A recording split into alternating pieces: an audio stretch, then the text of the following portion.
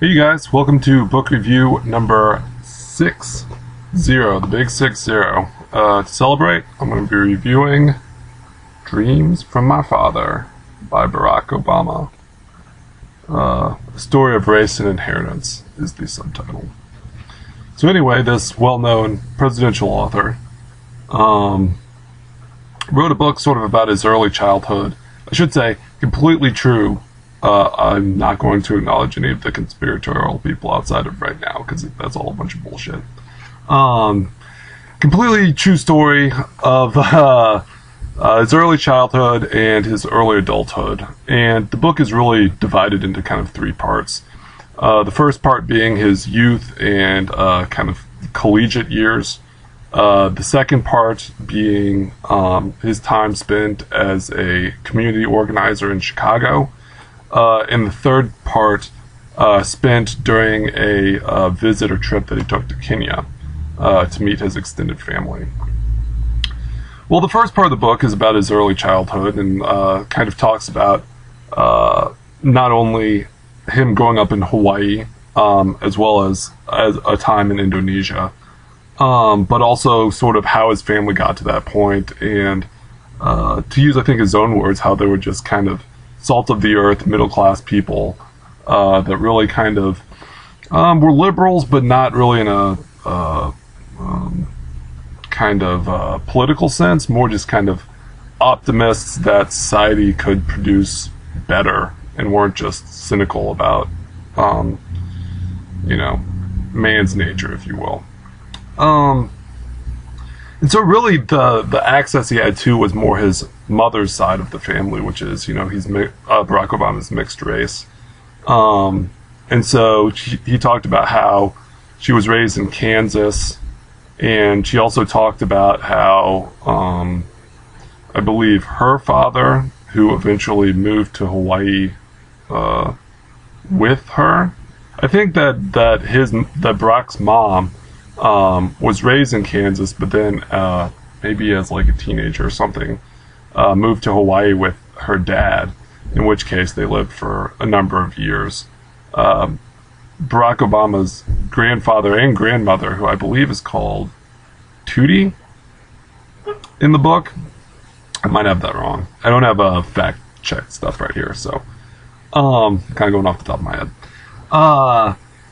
They lived there kind of in a not lower middle class, not upper middle class, kind of middle class, kind of straight middle class family. Like, not too many luxuries, but not really struggling that much either.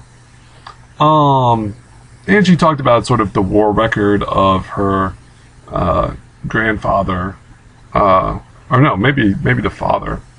Was it the grandfather? I don't know. During World War II, and also just how he was sort of a plunky go-getter type. Now, Barack Obama's time there was kind of both spent in study, but also misspent in, well, everyone knows the Gym Club, but we're not going to go there.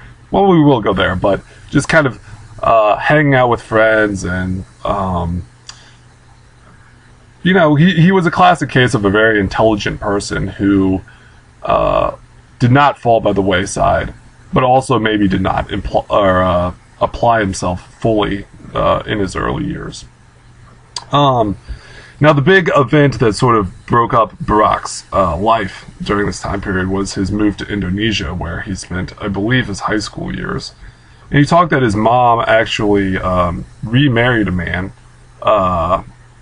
of Indonesian descent and then later divorced him. I believe this was her second marriage. The first marriage being briefly to Barack's father, who is from Kenya. I'll get more to that side of the book in the third section when he goes to Kenya.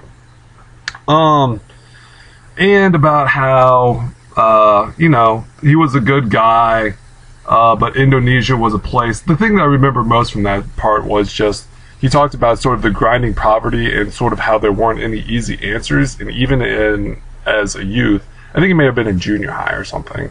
I think by the time he went to high school, he was back in Hawaii. But during his sort of middle years of education, he was in Indonesia and saw a lot of grinding poverty, and not necessarily always just like the extreme cases, but just cases where people were kind of stuck in a circumstance that they couldn't get out of. But at the same time, he also mentioned that there were markets, and that was something that was different than his time in Chicago, in that they had these tiny kind of markets. Not just physical markets, but sort of trade and basic crafts that people could engage in to earn themselves an income, but couldn't really get out of those to have a higher quality of life. Yeah, so I think that kind of informed his later years of, specifically in Chicago, he mentions you can't win them all, and I think he got that a little bit from his time spent in Indonesia. So anyway, he moves back to Hawaii, and as I said, a little bit of misspent youth there, and then goes on to L.A. For 2 years of undergraduate, where he meets some extremist Black Panther type people. I think this is during the 1970s, so kind of like right at the end of like the late 70s, right at sort of the end of the whole, or maybe like mid 70s, right at the end of the really the protest movement. I think he was born in 63, yeah, so maybe like late 70s. But in any case, they kind of fizzled out, and he noticed a number of people that, while very politically committed, had become jaded and were kind of lost in their own political, not extremisms, because I feel like those people could justify their point of view. Now, that's not saying it's universally justified, but they could, to themselves, justify their point of view. But because they really weren't getting the results that they saw in their youth, become kind of jaded. I remember he had a couple friends in this college they went to in LA that were like that. Anyway, he goes to the last part of the first section is when he goes to Columbia, graduates school there, and then spends about a year kind of by himself, kind of isolated from the community, being this overly educated, not quite applying himself type person. He talks about how he would just wander the streets of New York, of Harlem, and kind of know the people, but not really be part of the community, if you will. And so that's the first section. I guess I should really, before I do this too chronologically, kind of discuss sort of the underlying theme of the book, which is race. Well, it is a race, but that's certainly one of the main themes. Well, it says the story of race and inheritance is in the subtitle, so there you go. I think the biggest criticism I would have of the way that Barack treated race in this book is like black psychology, if you will. Now, I'll certainly acknowledge that blacks have been oppressed, and that legacy continues today, even if there are far fewer racists, I would say. There's obviously the strata of the black community is put in disadvantageous spots to primarily the white community in the United States. And while I don't think that necessarily, we should just go, white people, you're terrible. It exists. I think to say that we are perfectly egalitarian society would be a lie. People need to have self-motivation, but they also are born into what they're born into, which is, why Barack spends so much time talking about his own family in this book, which is why, you see it's very hard for people to come out of ghetto areas in the United States and become successful. It's not just pull yourself up by your own bootstraps like a lot of, frankly, the Republicans would say. I mean, that's just, you use your power of observation. You can deduct that. It's not that hard to see. Though you might have, obviously, you have counterexamples, but like the larger society it's not like that. But I would say that the greatest criticism was that while that certainly exists, and while there were times in the book that he focused on the particulars of what was going on there, he also very heavily talked about black psychology And I'm a little bit critical of that just because it's almost like you're getting stuck in your own head. I feel that happened with some, not a lot, but some of the time in this book that Barack talked about what it meant to be a black man. And I guess it's because I'm a white person and I just don't think that often about, well, geez, this is what it means to be white. You know, it's just, at some point you gotta get to doing what's to be getting done, you know? And obviously if there's psychological implements to that if a certain black person is affected psychologically because of race that needs to be dealt with, that's preventing them from being successful in their everyday lives. But I feel that we shouldn't project upon all black people that necessarily they're going to be so affected. Now, there's going to be some effect no matter what. We do have different colored skins. But to say that, you know, just go on this extensive psychological study for every single black person for what it means to be black, I think is kind of counterproductive. I don't know. I mean, that sounds a little out of line, but I don't think I'm really that far out of line there. And Barack does focus quite a bit on that, which I think is negative. Now, that being said, I really feel he counterbalances that, and this will lead into the next section, particularly in the Chicago section of the book, about what is to be done. And while he talks about, like, oh, there might be this person in this section that has really become discouraged by living in a housing project in Chicago. You know, the housing projects in Chicago are very notorious. Barack did not choose a plush job after receiving a degree from a prestigious degree from Columbia University. He went to work as a social worker in one of the worst. Well, I think he didn't say it was one of the worst, but it was near the bottom of what you could choose in terms of social work, let alone, you know, like Wall Street or what the majority of people do with some Ivy League degree. Yeah, so, you know, I think, obviously, like, when he focuses on the individuals and how their psychology was affected, I think that has more resonance because then you can immediately look upon what their circumstances are.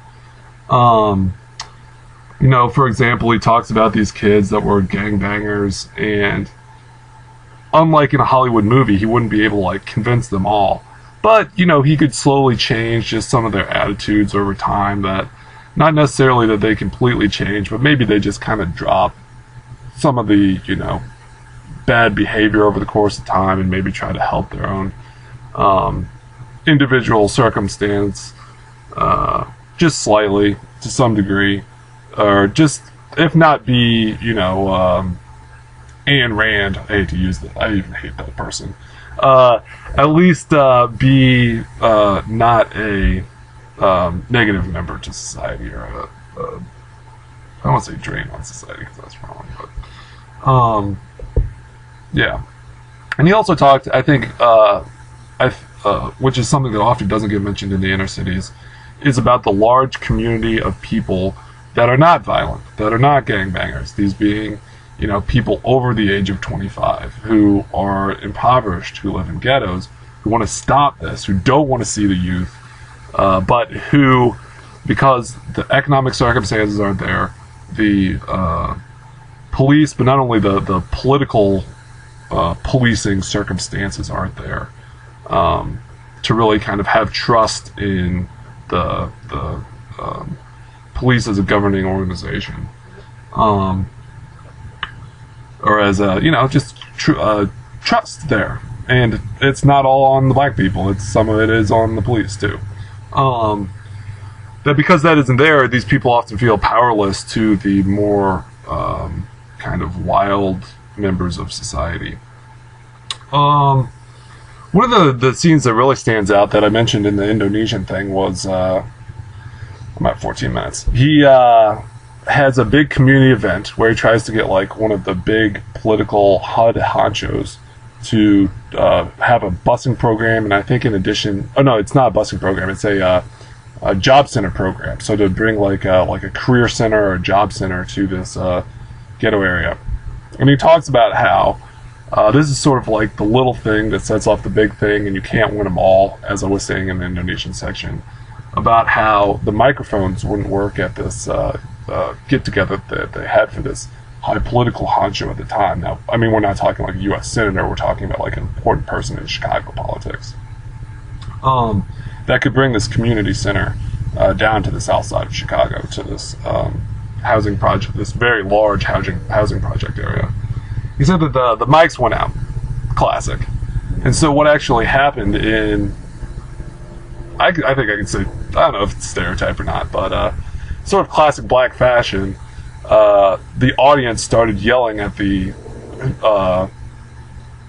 political person, the political honcho, who was also black and had come up from this area, but was so displeased by kind of the rancor that happened because of the lack of a PA system that they actually discontinued or didn't even fund, they didn't even start really, the proposed community center that would have brought a lot of jobs.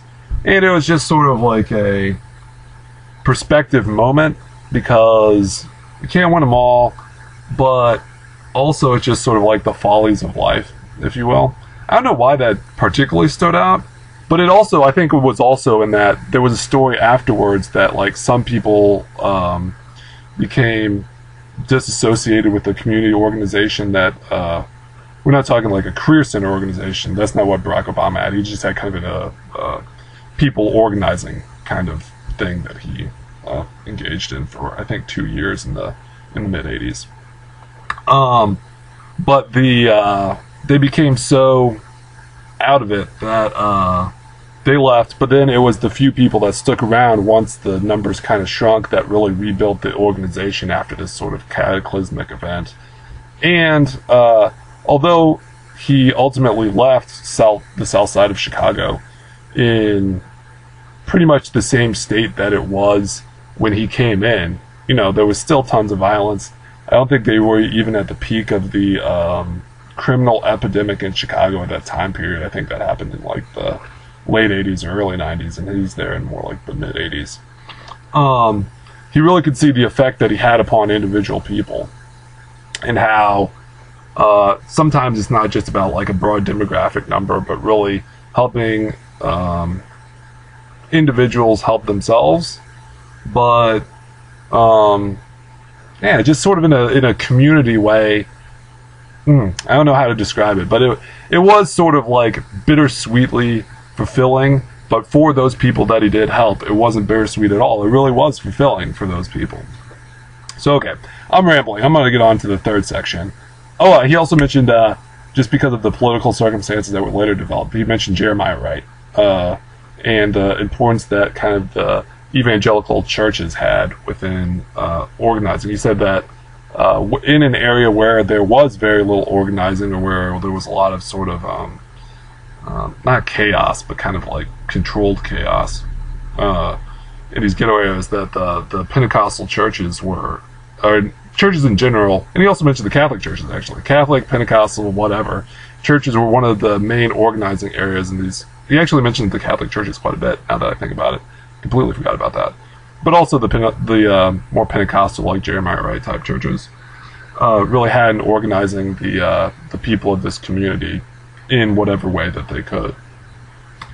Yeah, and obviously that had political effect later on, which, I don't know. I like Jeremiah Wright.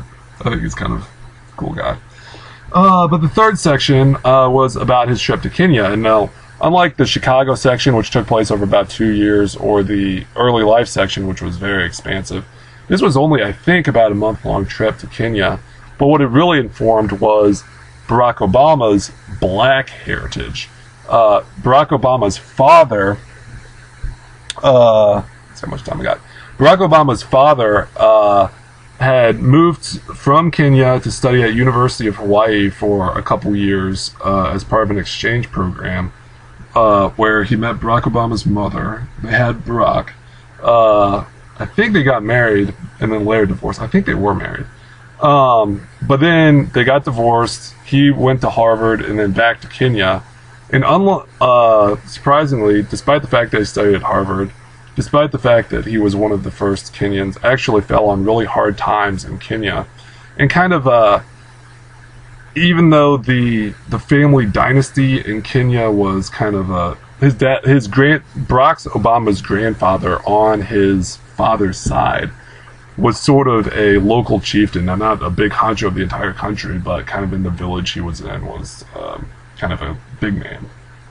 That's something that often happens in African societies. You got the big man that kind of dictates a lot of what goes on in sort of family relations, and not just extended family too. But despite being the first that saw this, or that was able to go west, Barack Obama's own father actually struggled and died in sort of poverty circumstances. I think it was a car crash that he died in. But anyway, had to work as a manservant, even though I don't think he actually graduated from Harvard, but although he went to Harvard for a time, had to work as like a servant in white people's houses in Kenya. And obviously, slavery wasn't going on, but there was this sort of kind of white upper class and the black lower class.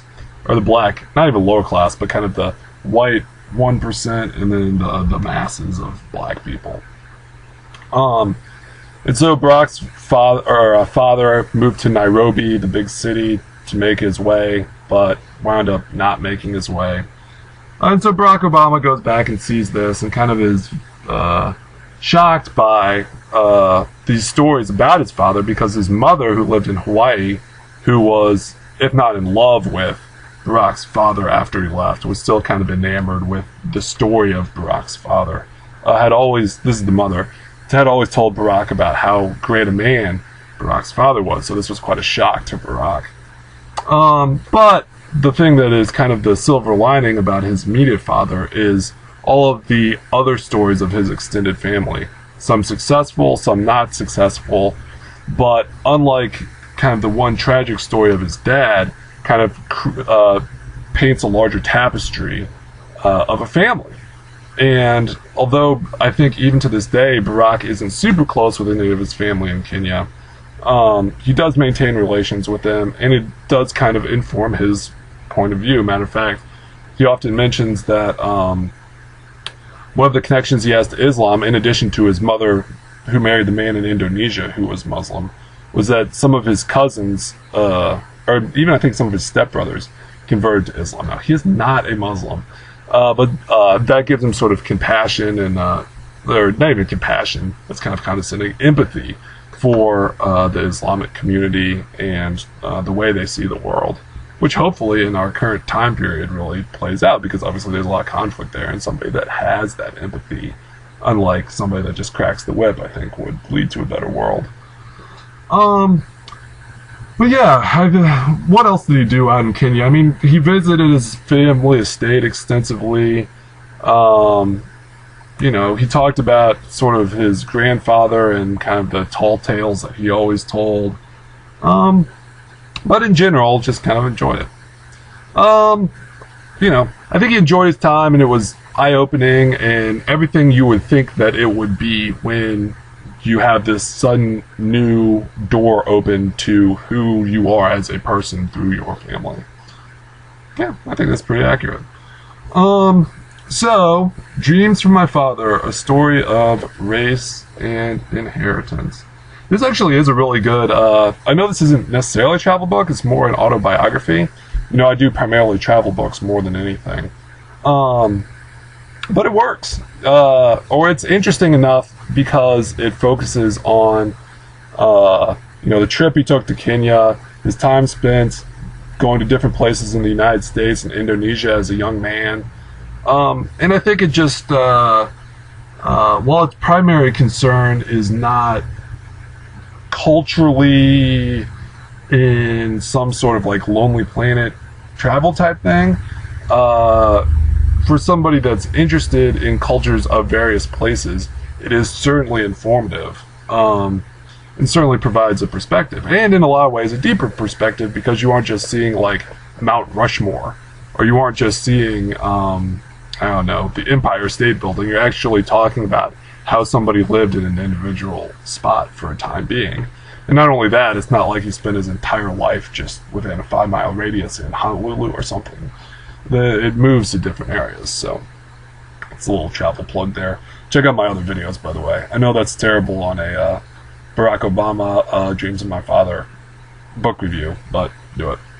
Okay, Barack Obama, Dreams from My Father, A Story of Race and Inheritance.